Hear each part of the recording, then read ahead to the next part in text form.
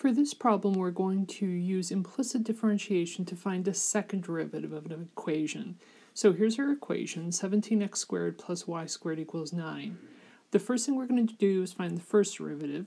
Then we're going to take a second derivative, and our final step will be when we have a first derivative after step 2, we're going to take what we found in step 1 and plug that in. So let's start off by taking the first derivative. When we take the first derivative, the right-hand side, the derivative with respect to x of 9 is just 0. And we're going to need to use the chain rule for the left-hand side because we need to remember that y is actually a function of x.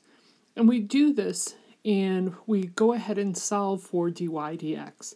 And we find that dy dx is equal to negative 17 times x over y.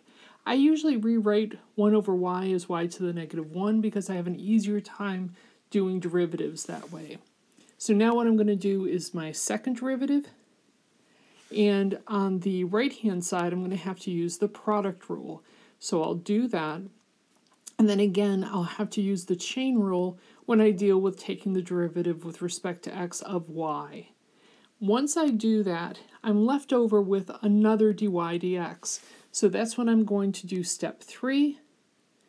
And that is to take the answer that I got from step 1, that is that dy dx equals negative 17x times y to the negative 1 power, and I'm going to plug that in. Now, what I'm going to say is the solution in the My Math Lab, when you get this question wrong, they've done some more simplification, but you don't have to do that.